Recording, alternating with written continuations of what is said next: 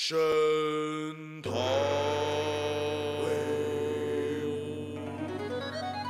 欢喜县青天老爷端坐在大堂中间，金堂木啪啪响，恩威并重回响在耳边。左一句小民有缘，右一句大人民间，不同跪在公堂前。我比窦娥还冤。欢喜县两个老爷端坐在大堂中间，金堂木啪啪响，轮流当成一个不清闲。左一句风调雨顺，右一句国泰民安，无人再看苦瓜脸。对得起本地流里，黎民百姓听得真切，不过铁面无私三青天，谁起行把事放个作践，我偏不睁一只眼闭一只眼，甚至不怕银子写千岁百年。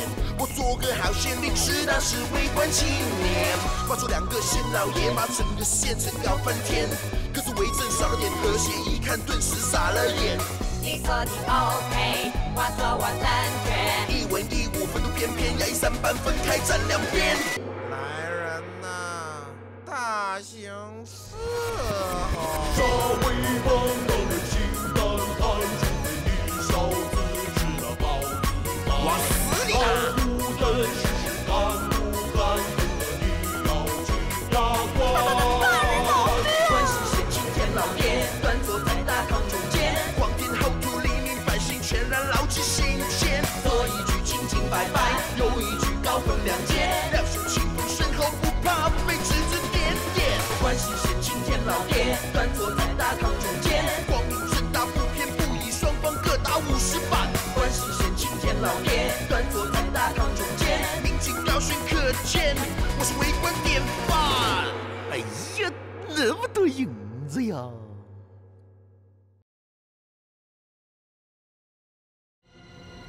啊，请你们来，演得不错啊。好，那你先受死。哎呀，刚刚说你演得不错，这下就过了。你举刀呢，要架在我的脖子上面吗？哎呀，这样吗？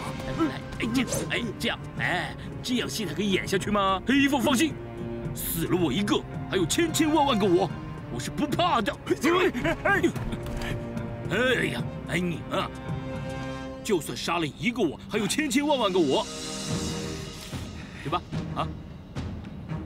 喂，叫你们来演呢，给点反应嘛！你看看啊，喂，后面那个怎么这样？哇，那个人衣服穿成这样，你看啊！谁跟你演戏呢？是谁演戏？当然是你们来演戏了。我衣服拿了那么多钱给你们，那么多人来演。什么钱？是你们收了我义父的钱来演戏的吗？当然是他们收了钱，所有人都收了，要不然的话，大白天那么大的太阳，陪你站了那么久，他们全部都有收钱的。啊！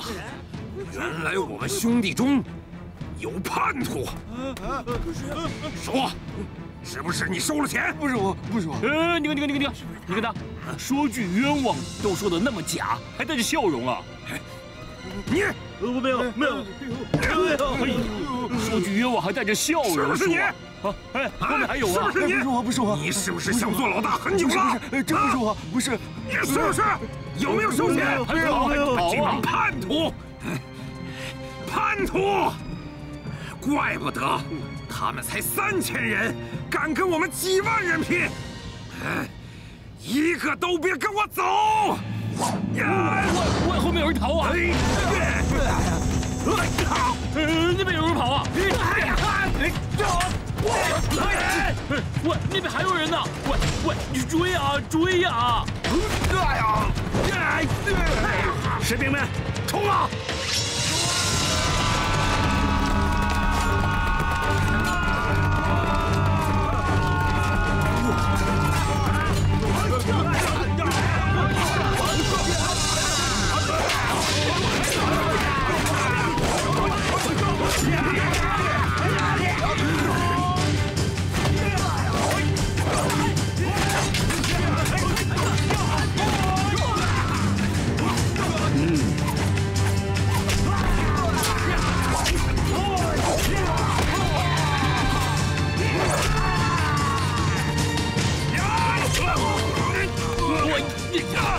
今天搞成这样，都是因为你，几句对白你都说不好。哎呀！干嘛抢我戏啊？抢我戏！抢我戏！你抢我戏呀！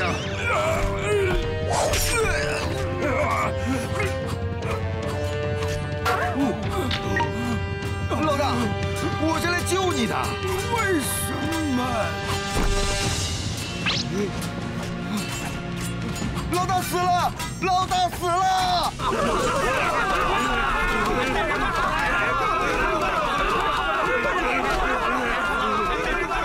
哦，全都跑光了。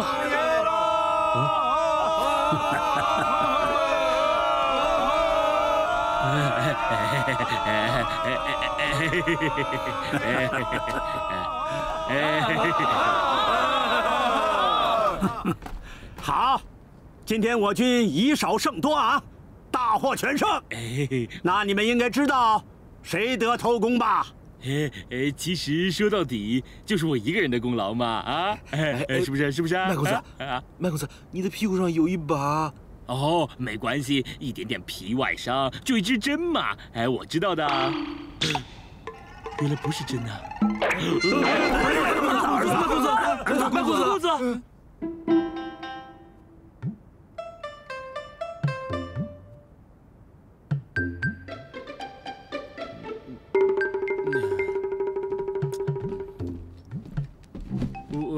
兄弟，拿着我的裤子去哪儿啊？我帮你拿去洗啊。帮我洗裤子，为什么要用那么多萝卜呀？哎呀，公子你不知道吗？萝卜可以去除血迹的。哦，我当然知道了，我怕你记不起来，所以我提醒你啊，去吧去吧啊！原来萝卜可以去除血迹呀！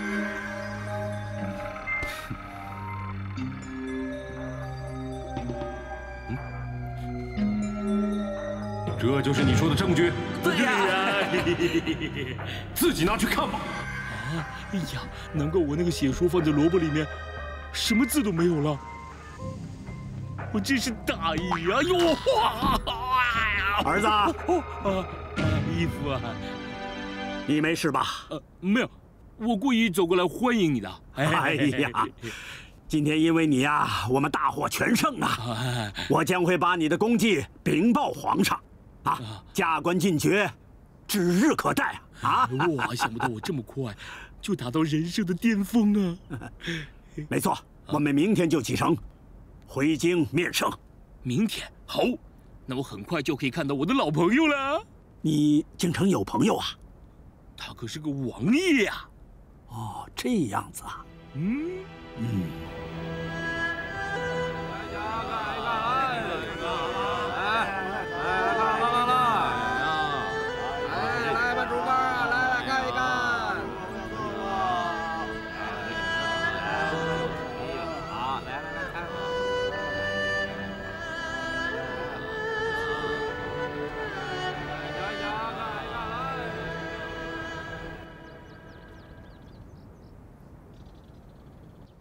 女儿，女儿啊，爹给你请大夫来了。爹，不用麻烦了，任何人都治不了我这个病。哎呀，爹今天给你请的可不是一般的大夫呀，那是当朝的太子啊！哎，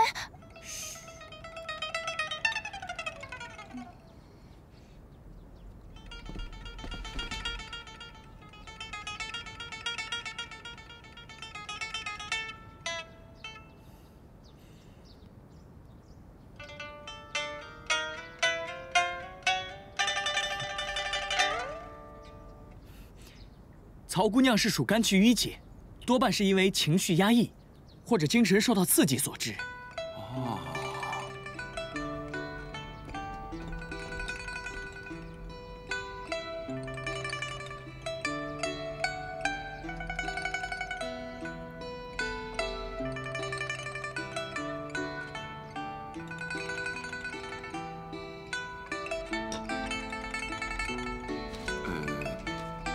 曹大人可吩咐下人按照方子去抓药，但是心病还需先熬医。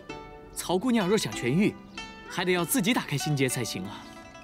太子的医术果然是名不虚传呐！曹大人，你还不吩咐下人快去抓药？对，来。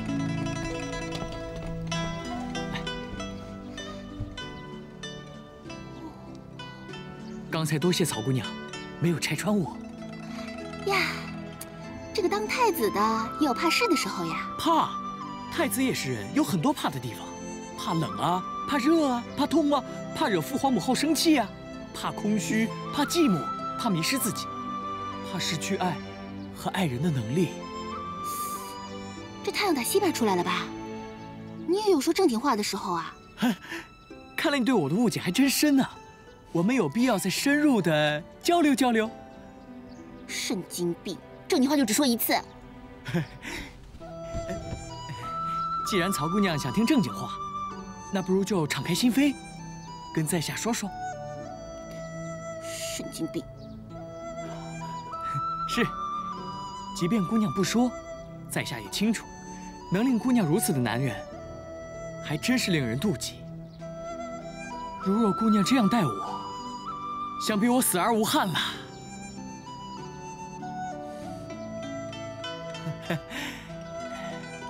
看来曹姑娘是累了，那在下就告辞了。临别的时候，再送姑娘一句正经话：爱一个人，不是占有，不是厮守，不是萎靡不振地扩大自己的伤痛，而是在患难的时候，令对方不必为自己担忧。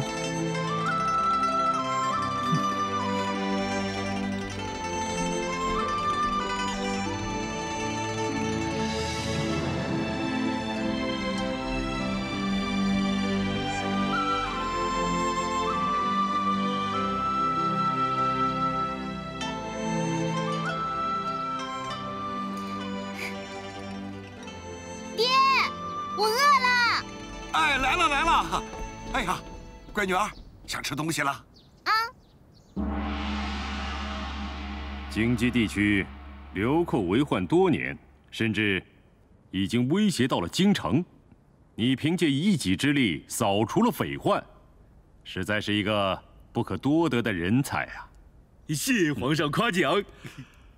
皇上，犬子屡立战功，但是还未有一官半职啊！皇上。麦亚堂一战定乾坤，功绩千秋，官位太低了，可说不过去啊。好，朕就提拔你为副将军，立刻让吏部督办。谢皇上，谢皇上。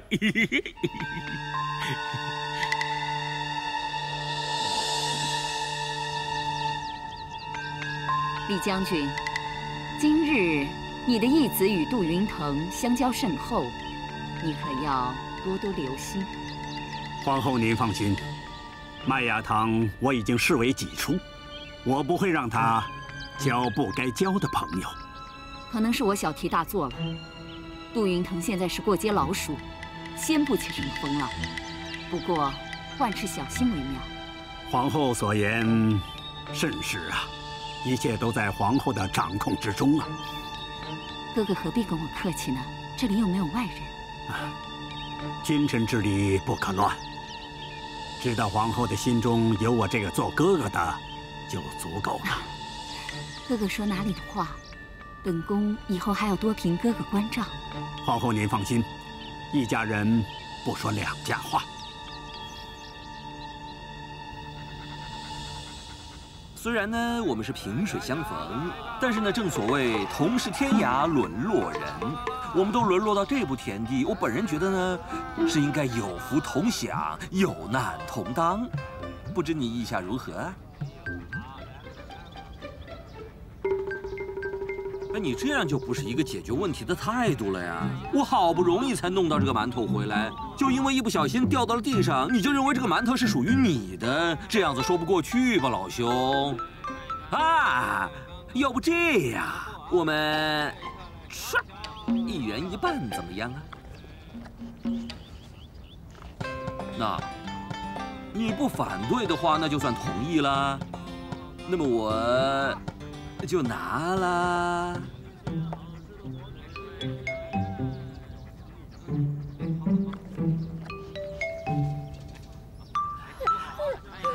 吃得好再来啊！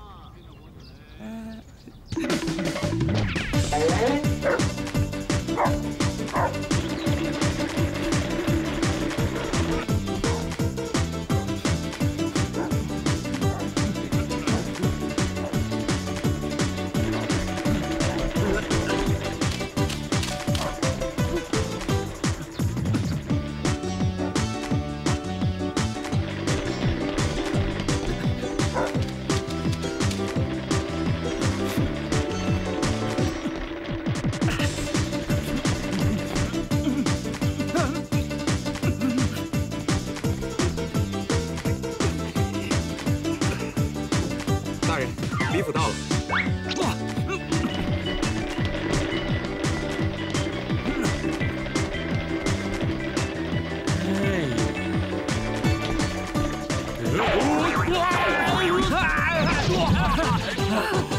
洪老师，是你！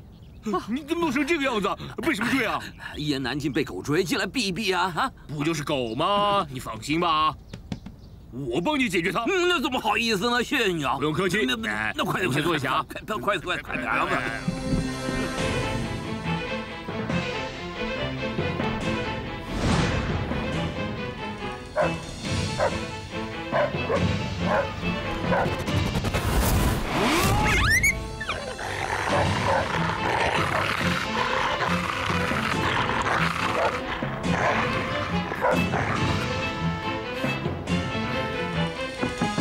没事了，出来。哎，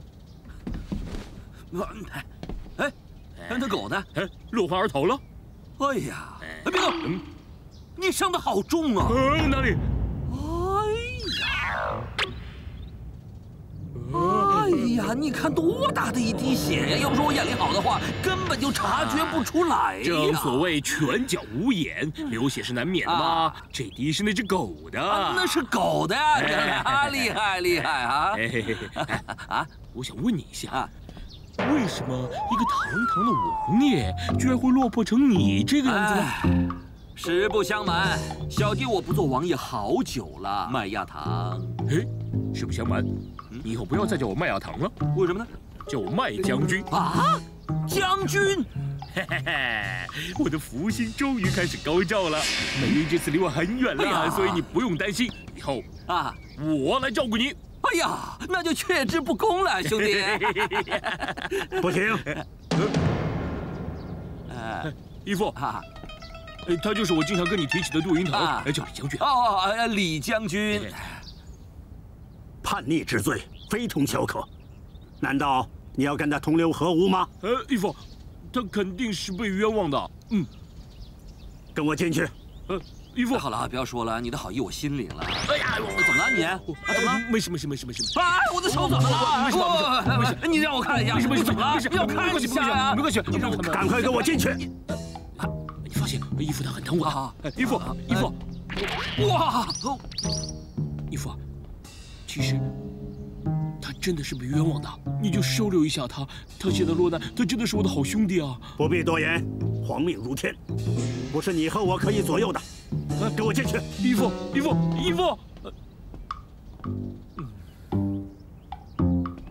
哎，你先别说，我想问你，不就对付狗吗？你不用伤成这个样子吧？我不想伤害那只狗的吗？哎呀，你这个情操真是十分伟大，我为之钦佩。哎，是，不过你放心。我义父他很疼我的，我一定可以说服他。你等我啊！那我等你好消息了啊！慢慢走啊，慢慢走。好。哎呀，都不知道有没有狂犬病啊！义父啊！义父什么都随你的。但是这一次不行啊！我真的没有别的要求，现在没有，以后也没有，我就希望你答应我这一件。这件事不行啊！可是我最重要的就是这一件呢。那个叫花子怎么能够值得你这样子？义父，这你就不懂了。我跟杜云腾从一无所有，一起逃婚，一起当县令，一起抓山贼，又一起被抓。一起上断头台，一起被追杀，然后一起上京。我们经历了太多的生生死死，我们的情谊早已超越了亲兄弟。难道我现在有了荣华富贵以后，就忘了兄弟的情谊吗？这样的义子，你不收也罢。好了，起来回去吧。义父，你答应了？我说了，这件事不行的。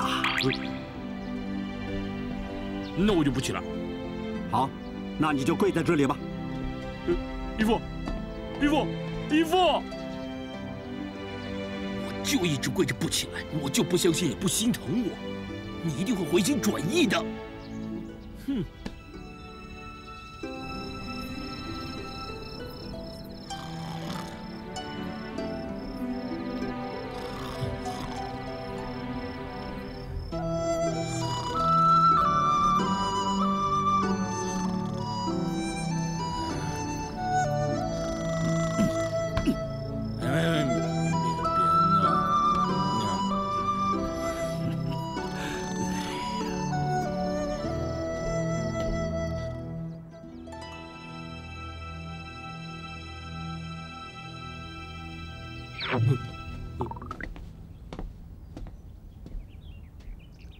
义父，你一夜没睡吧？没睡啊，一直跪着，从昨天一直跪到今天，没睡过。杜云腾犯的是杀头大罪，你知道帮他的后果吗？杀头是吗？也许我可以保你一命，但是你会变得跟他一样一无所有。我现在给你2个选择：留在这儿，你就继续做我的副将，享受荣华富贵，跟他一点瓜葛都没有；如果你离开这儿，你就将我赐给你的东西全部交出来，从此我们一点关系都没有。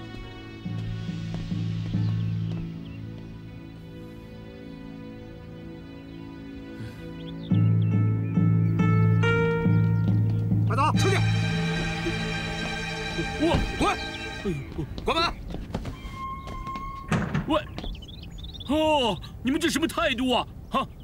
难保我有一天再回来，你们就知道了。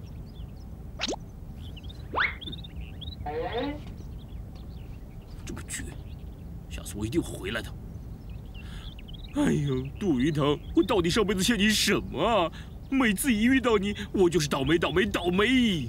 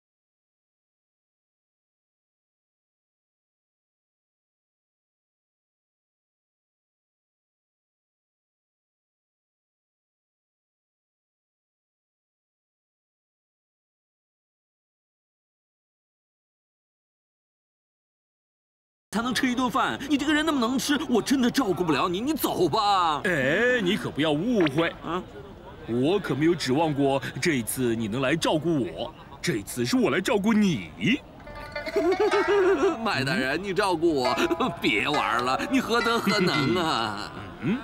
难道杜大人你忘记了？我爷爷就是天下第一厨师麦当当吗？我就算没有他的10成功力，也都有9成半了。这次我们只要开一家饭店，就一定发达啦！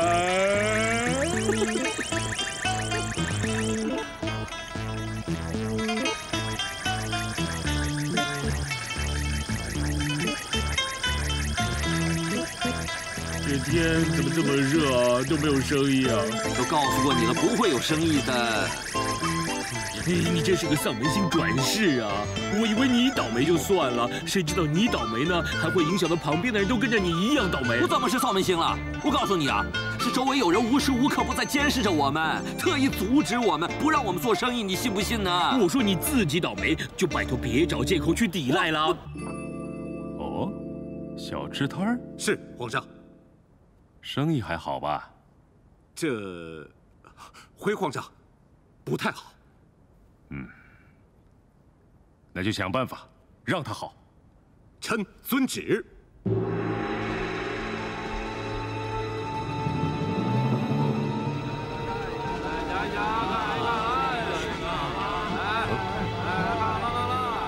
你们俩又在这密谋什么呢？你们2个是不是又想造反呢？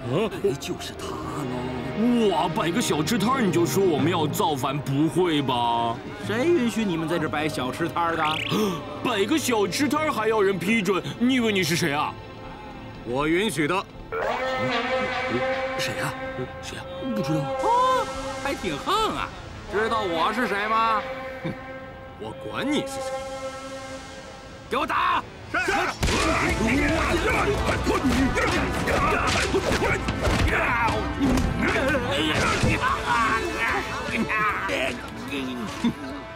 我高手是高手。原来还是个有来头的。你知道你今天得罪了谁吗？这为官之道啊，最讲究的就是一个尺度。无论你的背景是什么，都该记住：天外有天，人外有人。走！你们给我等着！给我等着！走！谢谢，谢谢高手。有什么吃的，都上来吧。先请坐，请坐。请。哎，我听人说呢，这些武林中人呐、高手啊、大侠之类的，都喜欢喝上等的女儿红啊。哦，还有吃牛肉。是啊，那我们有吗？两样都没有啊。恭喜啊！恭喜！那怎么办呢？交给我。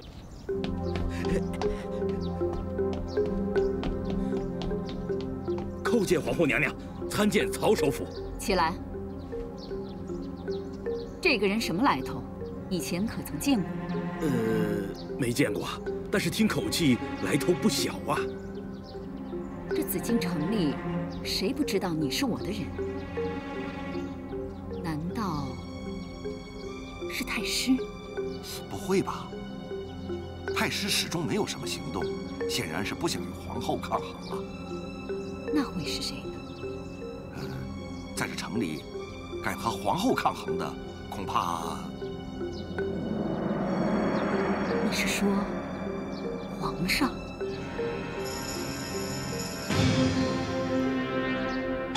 你先下去，没有我的命令，不能有任何行动。是。难道皇上是明则惩罚，实则暗保？总之，我看有着后患无穷啊！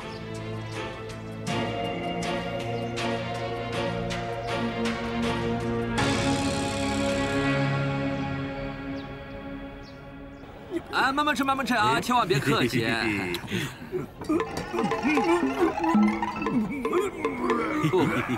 你看他们吃了以后还捂着嘴，好像是要吐哦。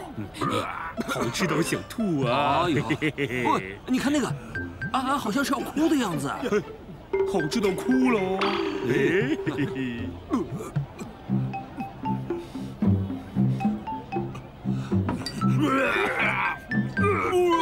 他们吃到那么好吃的都感动的哭了啊！老板，来了，这些一起算啊？对，一起算。哎，谢谢。怎么剩下那么多啊？那一定是这些东西不好吃啊！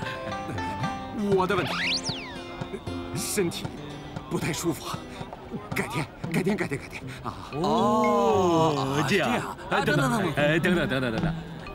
难得您照顾我们生意，好，谢谢啊，一点小意思，拿回去，等肠胃清好了，接着吃。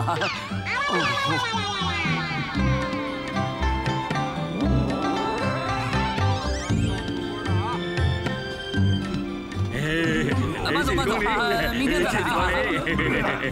哎呀，发达了！佩服！失礼！哎呀，你做的这些东西这么难吃，他们居然还天天光顾。你是不是在饭菜里面施了一些什么法术啊？你以为全天下的人都好像你一样没有品味的吗？总会有人欣赏这些好饭菜的。切！难道普天之下有人喜欢吃屎吗？皇上，我们实在是受不了了，不如皇上赐我们速死吧！不要小题大做，我就不信，真有那么难吃吗？请皇上明鉴。拿走，都给我下去！是皇上。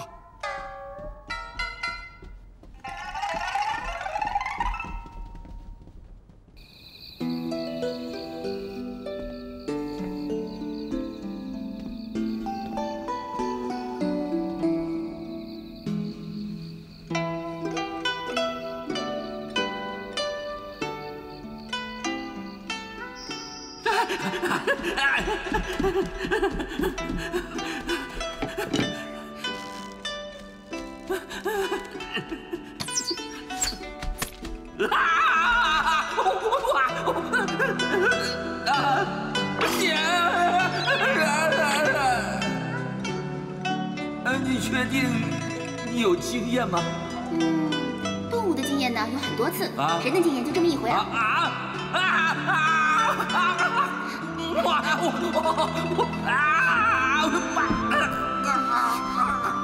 那嘴巴堵上，吵死了！谢谢。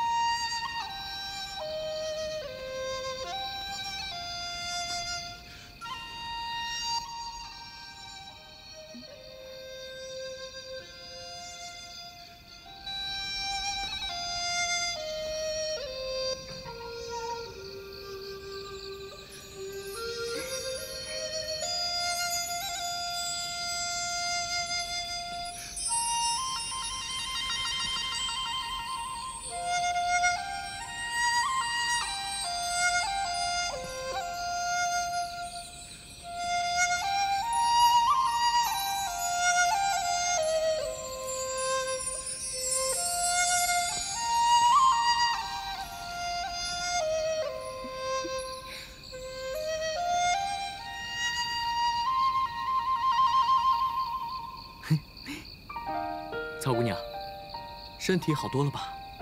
多谢太子的记挂，已经好很多了。那心情也好多了吧？太子天天来看我，自然好很多了。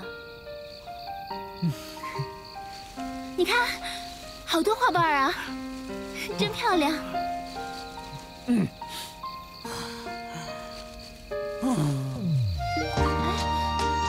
可是不是已经过了花期的时间吗？怎么会有这么多的花瓣呢？也许是我想博姑娘一笑的真诚感动了上苍，所以天公作美了。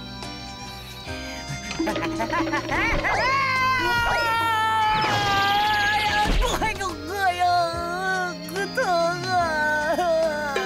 感动上苍。这个太子啊！成事不足败事有余，还不快走！哎呀，疼！哎呦！哎呀！哎，等等，太子，你等等我呀！太子，等等我呀！啊，继续撒花瓣呢，多漂亮啊！太子，你等等我，屁股都摔成2瓣了。屁股本来就是2瓣，摔4瓣了。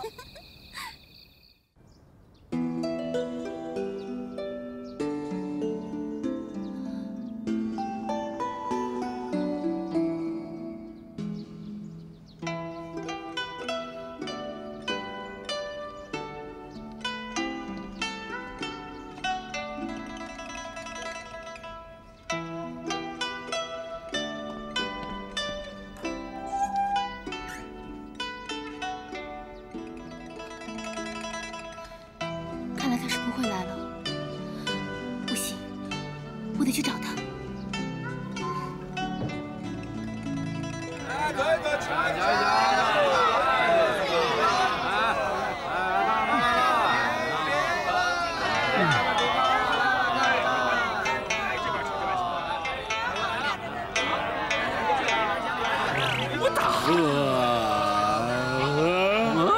你看看，快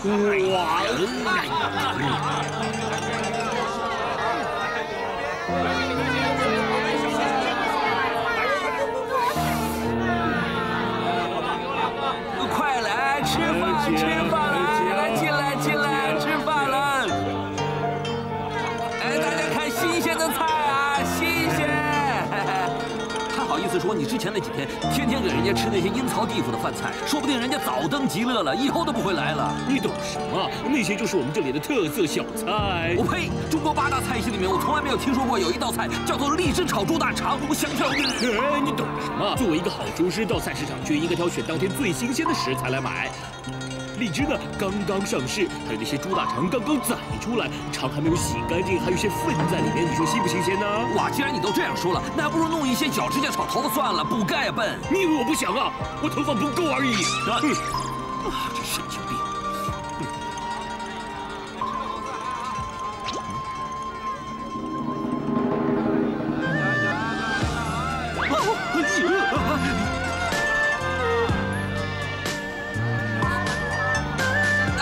曹姑娘，有病吧你？哎呀，那你有药吗？没有。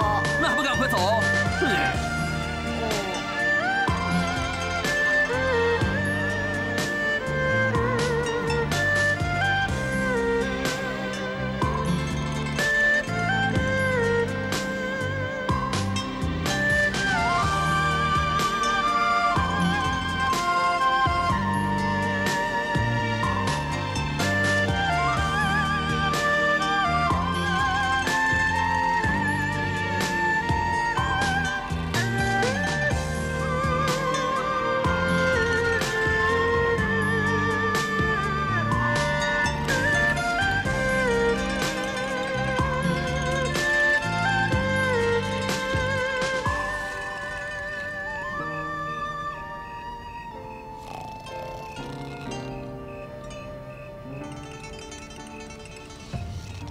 别离开我，你也不要离开我，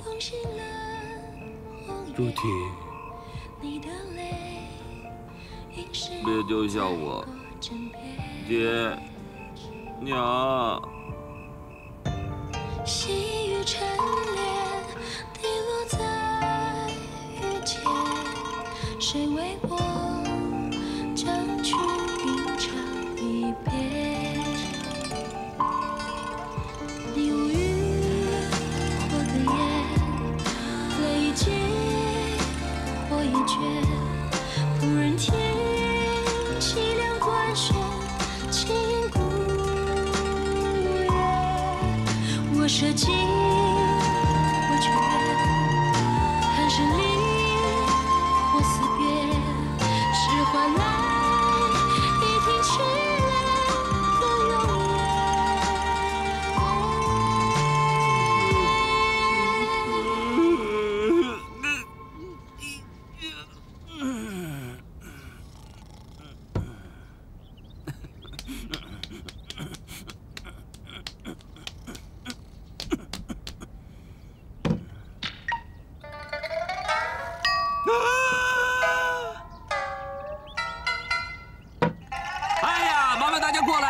很重要的事情要宣布，哎，过来，过来，过来，过来，来啊，过来，过来，过来，过来，什么事？过来，过来，过来。什么呀？事情呢是这个样子的。又怎么了？我先跟你讲一个故事。哦，我知道，你是想跟我说东郭先生和狼吗？我就是那个东郭先生吗？哎，不是，我的文化水平也没有那么高。那我真是高估你了。哎，对，我只不过想说，从前有一个人叫杜云腾，他人非常之笨，自己肚子饿，有人送了一锭银给他，他自己又不要，还要送给别人，然后自己就饿死了，是不是很有教育意义呢？ 哎呀，真的好有教育意义啊！啊，你们昨天谁掉了这锭银子啊？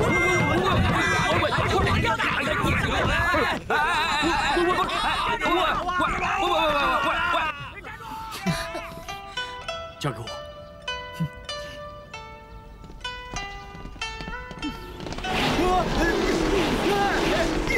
哇！哎呀，那，原来昨天这么多人丢了银两啊！ 对呀，还有我呢！你丢什么了？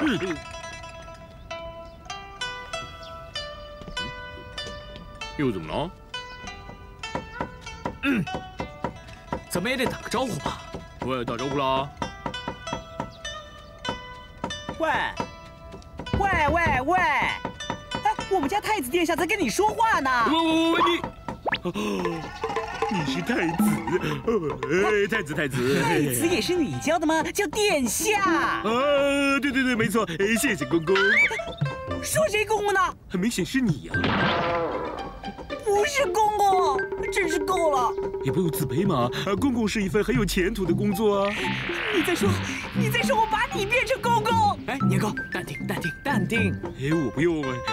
哎，这位公子，我们是来吃饭的。哦，你们这儿有没有荷叶鱼丸汤啊？没有。银二莲子羹呢？刚好没有。猪肉馅的包子也没有。白粥咸菜总有吧？没有。那你到底有什么呀？哎呀，好吃的东西就多了，有荔枝炒猪大肠啊，咸鱼炒月饼啊，还有麻辣汤团啊，最后还有一个什么头发炒什么来着？那个刚卖完，不卖完。太子啊，他们说的这些都是人吃的吗？这些都是我们的特色小菜来着。不喜欢就别吃了。啊，我闭嘴。年糕，那这是100两银票。明天早上呢，采购一些新鲜的食材。我们太子呢，下午过来用膳。好。菜单我一会儿派人送过来。没问题，发达了。做得好吃点啊！知道了。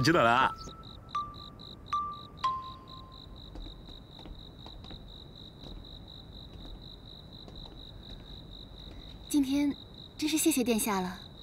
曹姑娘，你还跟我客气什么？那个杜公子啊，他就是有些腐酸气，你别跟他一般见识啊。曹姑娘，你言重了。怎么说我也跟他做了几天兄弟，不为你啊，我也应该去看看他。那以后，你放心吧，以后我会帮助他的，放心吧。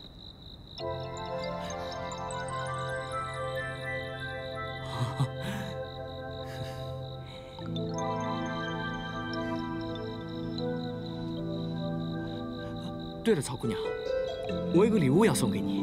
礼物？哎呀，喜欢吗？真可爱啊！是啊。你做的？不是我做的，年糕做的。没想到那个家伙还会做女工呢。没想到吧？真可爱。曹姑娘，你笑起来真好看。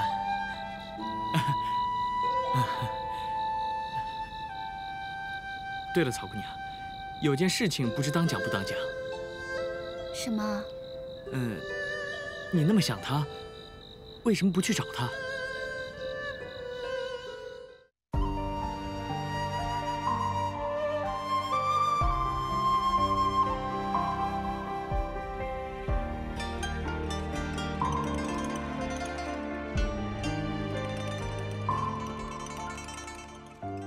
青丝成霜，冻醒了红叶，你的泪凝视在我枕边，细雨沉淀，滴落在雨间，谁为我争取吟唱一遍？你无语或哽咽，泪尽或已倦，仆人听凄凉关雪，轻鼓乐。我舍近，我却远，寒声里或思别，是换来一听凄泪的永远。